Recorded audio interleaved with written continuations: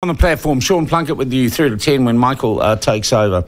It's funny, isn't it, how everything this morning in terms of our coverage is kind of coming together. And we've all seen the coverage and we're now hearing the stories of the devastation caused by Gabrielle. But on a real practical level, I don't think sometimes we understand the knock-on effects of an event like this or a commercial enterprise being without power. So we're going to do a bit of a deep dive now with our next guest. His name's Nick Dawson. He's a dairy farmer in Patoka.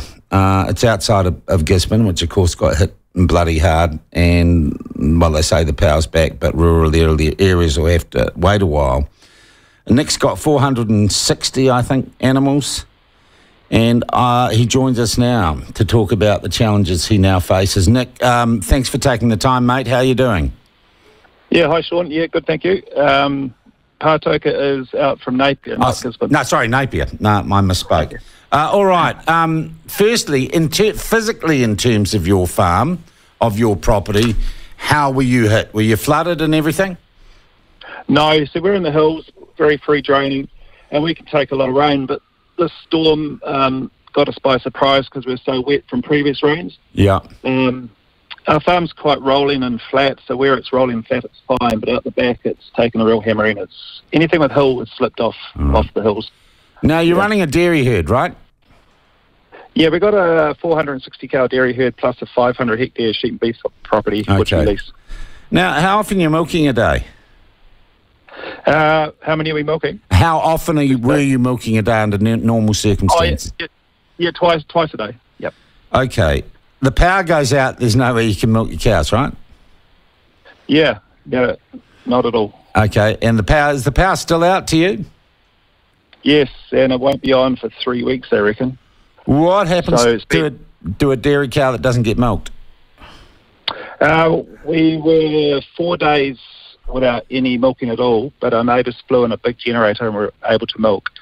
If they don't get milked after a week, they probably dry themselves off. Yeah. After 4 days, they're starting to leak milk. They're sitting down, leaking bacteria into their udder and getting a thing called mastitis, which is, bacteria. And that causes white blood cells and basically pus and probably lose that quarter. And if it turns gangrene, it can kill the cow. Wow. Okay. What is the status of the milk when you've had this interruption?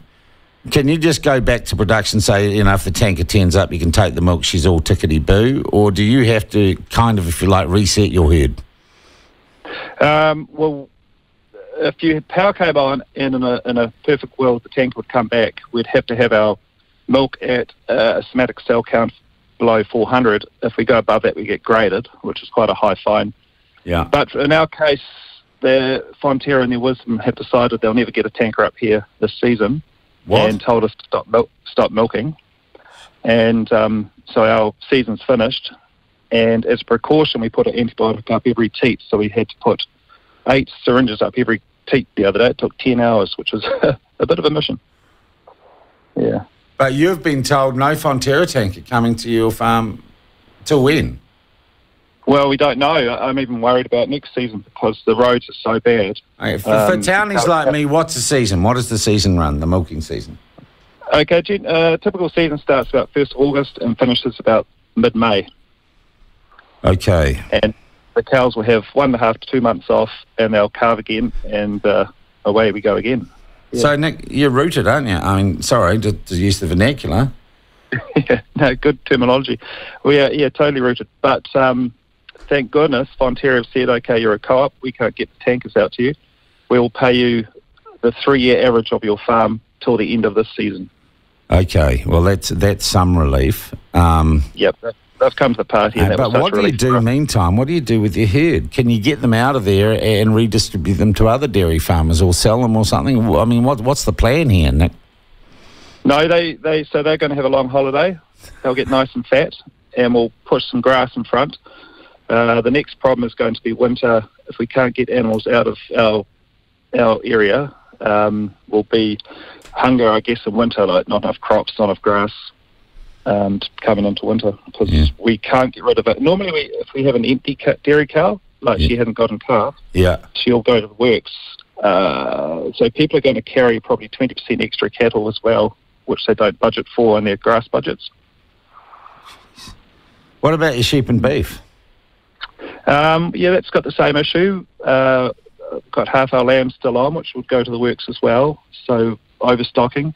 Got to push grass out in front of us for winter now. Personally, we're lucky we've got a few crops in.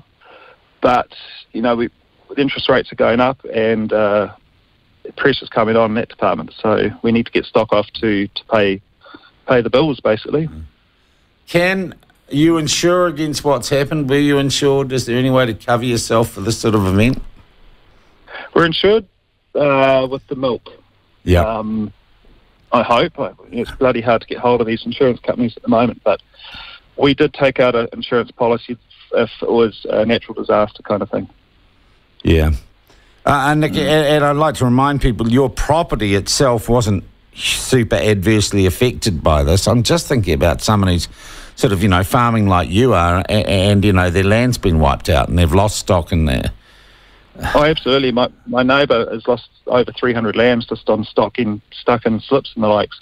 All my friends around me, sheep and beef farmers, their farms are totally rooted, lost half their land. So, I don't know how they're going to survive. You hope that some grass will come in the slips again. Yeah. But there's all the fencing, all the infrastructure. With inflation the way it was, we were struggling as it is just to make ends meet. Now, on top of this, I don't know how we're going to go forward. But I'm sure we will. Yeah, well, we find a way. Nick, the other thing, when Fonterra says they can't get a tanker to you, is that because of the roading or because of just everything being stuffed up? Roading. We lost all our bridges up to here. And then if they do get a bridge up, then it's going to take a lot of roading to get a tanker safely up to us. So are you sort of cut off? Can you pop into town at the moment or pop down the shops? No, we haven't been. We've got no power. Week and a half, another 3 weeks to go, apparently. No, we yesterday I'm with the Volunteer Fire Brigade, and we spent all day ferrying stuff across the little dinghy, carrying them up a 30-metre bank and bringing them to our hubs of Risington, Partoke and Puketitri. And people come to our hubs and collect their food, that kind of thing. God, it's like some post-apocalyptic bloody movie. It is, and the hillsides look like that. It's just like that. Yeah. But yeah. The generosity, I tell you, is just incredible. It's overwhelming. The supermarket at the local hall is just fantastic. So hats off to all the people in town. Nick, and I wish they put their names on it because we don't know who to thank. Yeah. Nick, you sound incredibly stoked. Look, one other issue we've been talking about this morning, all these claims, rumours, we've got the Minister of Police saying to gangs, now's not the time. We've got the Minister of Justice coming down even harder saying, cut it out. Are you hearing about looting and lawlessness, particularly gang-orientated in the area? We've had the Prime Minister say maybe it's not a big deal. What are you hearing on the grapevine about what's happening in terms of law and order in the wake of Gabrielle? I'm just hearing the same as you. I mean, we don't have much communication here at the moment. But you walk through town now, and you don't even blink an eye when you see a gang member anymore. In the old days, you sort of were a bit shocked, but now it's becoming commonplace. My wife's a teacher, and there are a lot of kids without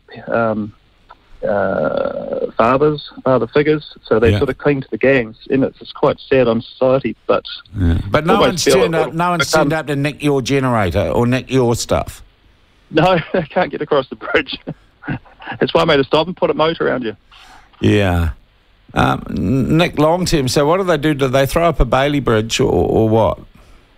Yeah, that's the talk. Yep. And the talk is it'll take 40 tonne, which will be a stock truck, and that will be fantastic. But then the roads have to be good enough to take the stock truck. We've got a little bridge in between here and our little township, and it wouldn't take a truck at all right now. Wow, so you really are. You're kind of isolated for the foreseeable future. Have you got kids, Nick? You got a family, or is it? Yeah, Yeah, I've got 3 kids. One runs the farm next door for me. The other one's about to go overseas. She's living with us at the moment, and she's worried about how to get out for her connecting flight. And the other one's living it up in Dunedin in O week. Boy, it's a strange world we live in. Nick, you don't sound... I mean this in the nicest possible way. You don't sound like you're whinging about it. But hell, you're facing some adversity.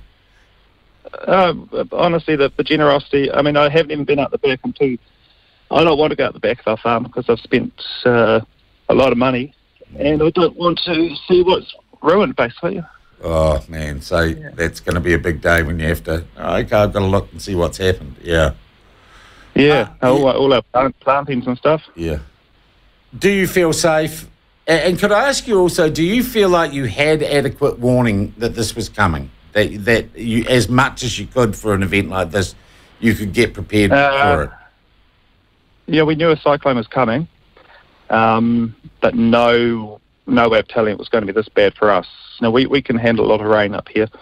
This was quite different, and it honestly didn't feel too different to other rain events we've had. But I think, again, because we were so wet from the previous cyclone, that the hillsides couldn't take any more moisture and fell off. Yeah.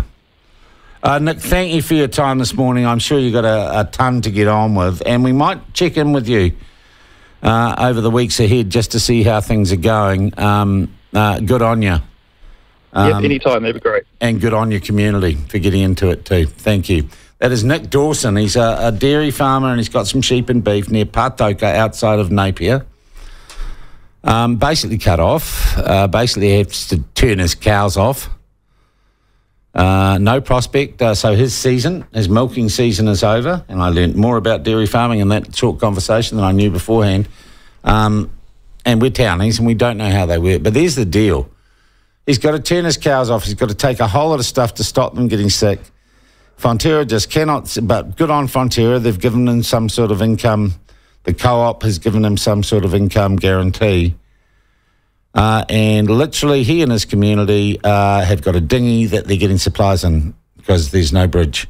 Just remarkable. And I'm sure that Nick's story and Nick's situation is not uncommon. So when we think about the downstreams, it's not just what happens on TV news. It's people like the Dawsons. He's got a wee creek, Dawson's Creek. It's people like Nick doing it and his family doing it tough. But not complaining, not saying this is the result of climate change or post-colonisation or structural racism. They just say, oh, well, we get a generator and we turn the genie on and we get on with it. I got to say, it makes you bloody proud to be a New Zealander. Other thing too, in case you didn't know, if you've listened to Susanna Harper, our Kiwi in Paris, who we'll have back on soon, I think Nick's her uncle. There you go. It's a small country, isn't it?